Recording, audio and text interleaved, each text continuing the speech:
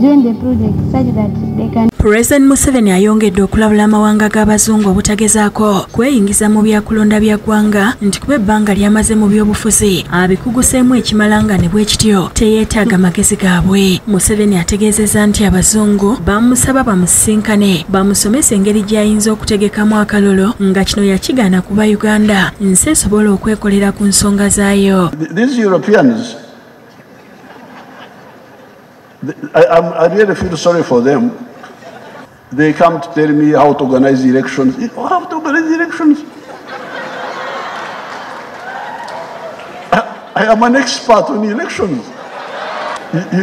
You can call me to help you, but so how to organize elections, how to handle homosexuals, please.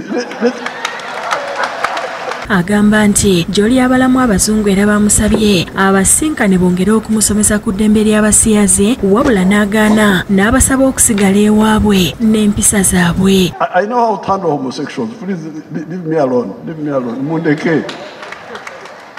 So you tell these Europeans, say mutuleke. Okwogera bino abadde ku mwoleso gw'abavubuka abakola bizinesi ez'enjawulo okwongera omutindo ku byamaguzi n'ebiyiiye ogubadde ku kisaawe Kololo. Ategeezezza nti obwavu bwonna obuluma Uganda n'amawanga g'abaddugavu bwava ku bafuzi ab'amatwale abasinziiranga kuno ne bakulaakulanya amawanga gye bava olwo abaddugavu ne bakanyanga kubasomesa ddiini na byafaayo. They didn't know that everybody can wake up and also copy or even exceed what you are doing yourself.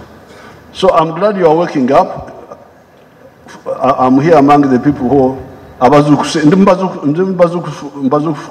asonze ku bintu ebyenjawulo abavubuka bye basobola okusigamu ssente omuli okutandika okulima emmere okugyongerako omutindo n'ebirala. The youth, when you are looking for the enterprises, one of the enterprises you should always look at is food. Food production and food processing and food preservation. If you can do anything there, you can't go wrong.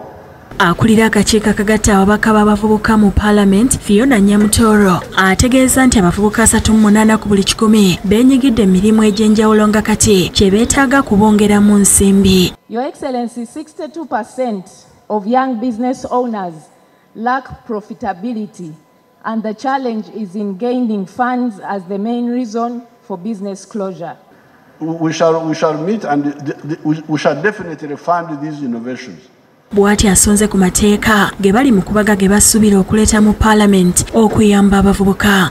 And one of them that is supposed to solve the entrepreneurial challenges in the country is the startup bill that is already in the pipeline and will be tabled by the Honorable Okot Boniface. Omubaka w'omukago gwa Bulaaya mu Uganda, Jan Sadek yeeyamye nti Bulaaya neetegefu okwongera okukwasizaako Uganda. Through our programs, the SB4U, we stand ready to further support Uganda and its young entrepreneurs to reach the EU market as a means to increase and to diversify Uganda's exports. Minister avunaanyizibwa ku bamusiga nsimbi Evelyn Anite yeebazizza President olw'okusoosowaza ensonga z'abavubuka. Your Excellency, Uganda has been a ground for learning for many countries to see the involvement of young people in the development of the economies. Oluvannyuma President alambudde ebintu ebyenjawulo ebikolebwa abavubuka n'atongoza n'ekitabo ekinnyonnyola olugendo lwabwe nawaabwe batuuse. Robina Nantale yakusakidde eggulire lino.